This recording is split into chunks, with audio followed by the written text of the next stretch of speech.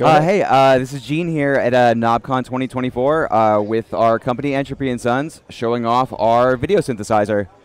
So the big news is that after a lengthy 5-year development cycle, the video synth is actually out and it's now shipping, and we have stock. Normally ship within 24 to 48 hours. So I would imagine a lot of people watching this video probably at least have a little bit of an idea of who we are and what we've been working on. But yeah, to give you an overview, this is our synth right here. It's a standalone generative art platform. And the major thing to know is that it just makes really cool visuals. It's a little bit different than most video synths, but the major selling point is just the quality of the content it makes. It outputs 1080p and is running some algorithms based on software that I've been working on personally for about 20 years. So I've just been adding like kind of artistic content and quality to it for a very long time, and I'm really happy with just how it looks. Another one of the major selling points of the synth is just the major degree of interoperability it has. So on the back, it has 8 0 to 10 volt CV jacks, and you can wire those CV controls to any of the internal numerical parameters. So it's kind of based around a semi-modular architecture where video processing and other kind of processing modules are all kind of wired together in networks. And on board the synth, there are about 270 some processing modules and over 100 numerical parameters. So there's a wide control space and parameter space that you can interface all of the external I/O parameters with. So like I mentioned, we have CV input, we have MIDI input, both over USB and 5-pin. We have video inputs, mostly through USB, and we also do audio analysis, and we do some really sophisticated things with the audio. We actually do a bunch of frequency analysis and give you a bunch of derived advanced waveforms. We can do beat detection, we can do tempo detection, and you can synchronize like the tempo of an audio stream with external or internal LFOs. So on top of this, the instrument is... the synth is what we call an instrument platform. It actually houses multiple visual instruments. For instance, we have this kind of feedback recursion simulation right here, which just makes this kind of content. But we've also been working on a bunch of other stuff. So this is new as of about 2 weeks ago. We have a 3D oscilloscope on here, which does this kind of stuff, and it's all like interactable and dynamic and controllable. We have an actual 2D oscilloscope. It's a it's an old, wait, wrong one. It's a CRT simulation, so this is reading directly from the CV jacks and is actually rendering like a decay phosphor-based CRT simulation. We have like a wave interference simulator, which is actually hooked up to the CV LFOs right now, so it's being kind of weird.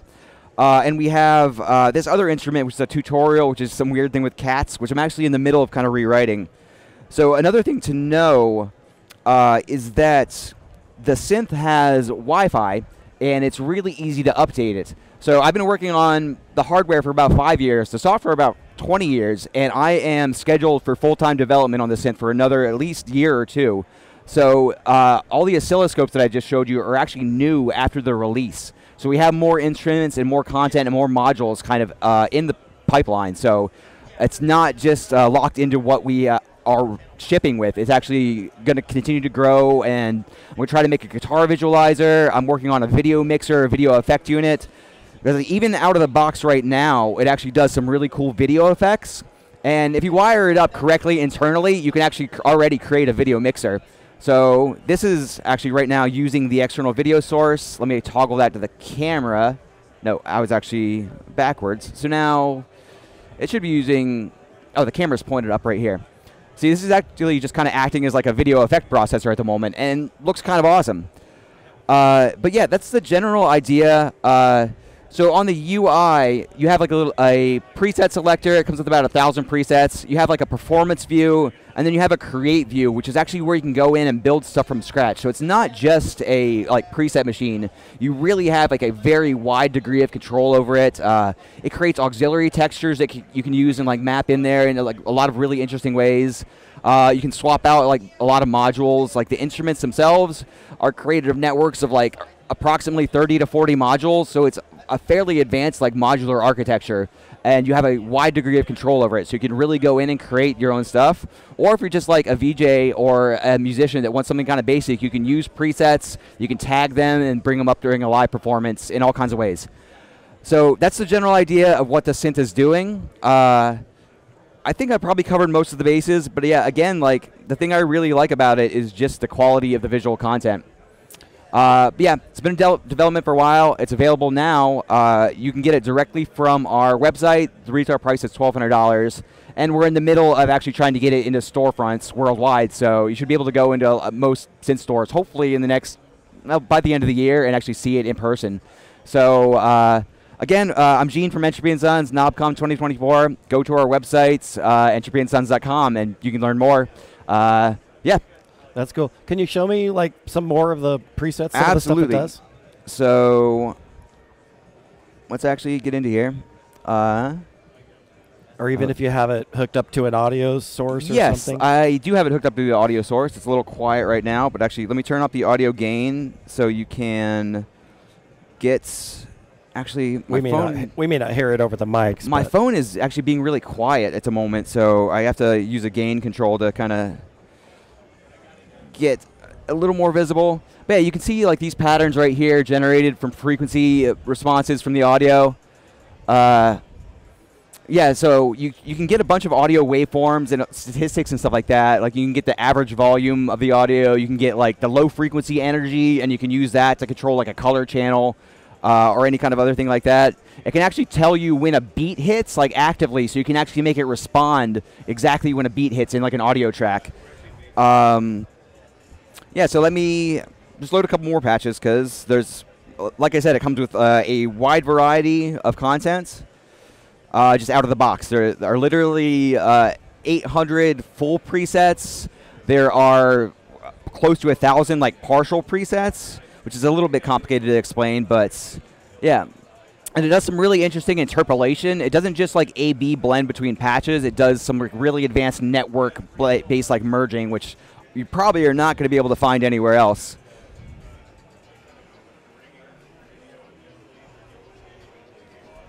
Yeah, it's got really responsive controls. It definitely is significantly more responsive than you would get with like Resolume and like a MIDI controller because you don't have computer latency. And all these buttons on here and knobs are remappable. It's really configurable.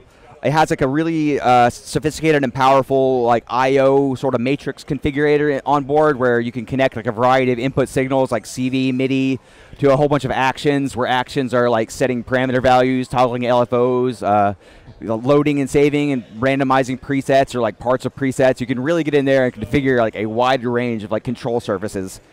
Yeah, I'll just keep playing because I mean I could do this forever. So you have to stop me at some point, but I will definitely just keep going as long as you it's just are nice interested, to you know? see what it does. Yeah, no, I mean, I think it looks great. Yeah. Like, what's it actually doing now? So what's it actually doing right now? That is kind of hard to explain. So this instrument is a video feedback simulation with a bunch of mathematics in there. The math is sort of reminiscent of what you use to compute the Mandelbrot and Julia sets, so... it's not super advanced, but it's a little more advanced than like high school math. But it's a combination of a bunch of mathematical transformations, video feedback, and a bunch of color transformations. And it's also integrating audio frequency analysis with some of these kind of radial bands right there. It's very controllable. Like I said, this instrument has about 40 actual like modules, and you can swap out the modules. There's a big network of actual signals you can kind of intercept and like do things with. It's kind of difficult to describe what an individual patch is because it's largely just a collection of numbers and like specific like effects and things like that. This is actually one of my favorite right here. I don't know if I've showed you this one yet, but this is definitely among the coolest things that this one does, which is why it's the very first preset on the synth. And these buttons right now are just hooked up to LFOs. This is a zoom control by default. This is a width control. There's an opacity control right here. All these knobs are also buttons, so they give you some kind of auxiliary information there. There's some color controls. There's a shift button on here for additional like pages of controls and for additional actions on the LCD. There's a navigation button for actually navigating quickly around like the LCD UI because the LCD UI is actually like fairly advanced. There's something like 30 pages of like actual control here. There's like an I/O control configurator. There's a big settings page. So here's the preset selector. It comes with like multiple pages of presets. Yeah, here, let me go back to the 3D oscilloscope. This is an oscilloscope that's using audio information to kind of create this like dynamic stuff. One of the effects on here is like a mixer, so you can actually mix in other like visual buffers, so you can actually create like a feedback loops and like connections through like the module network. So that's kind of what's going on right here.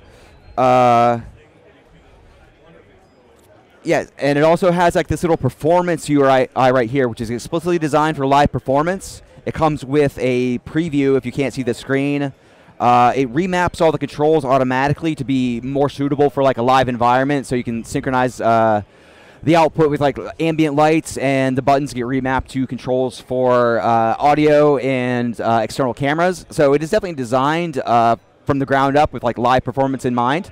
Yeah, it's easily usable at like a festival or like in the back of a club by like a lighting person. It's fairly straightforward to just like queue up some presets, then have some of these buttons trigger and toggle between some of your presets on scene changes. So it's definitely designed for live performance. And yeah, you can go in here and you can configure how like all the CV is kind of interfacing with things. It shows you what's actually coming in on your ports. Again, there's 0 to 10 volts, although we do know that there are a lot of different standards for your rack, so there are plenty of like conversion modules that are helpful. But yeah, you can then go in and just like map a CV value to like a specific parameter and stuff like that. And you could definitely do the same thing with MIDI, and the same thing with all the audio signals as well. So again, awesome. A very wide degree of configurability with the I/O, and yeah. So yeah, it does support 4 video channels at the same time, so you can actually use it as a multi-channel video mixer. And yeah, like I mentioned, I am actively developing a video effect processing instrument, which is explicitly going to make this usable as like just a video effects setup. So it's definitely one of the many kind of developments and advancements and post-release kind of updates that we have planned for the synth. Awesome. So, yeah. Thanks, man. Cool. My pleasure.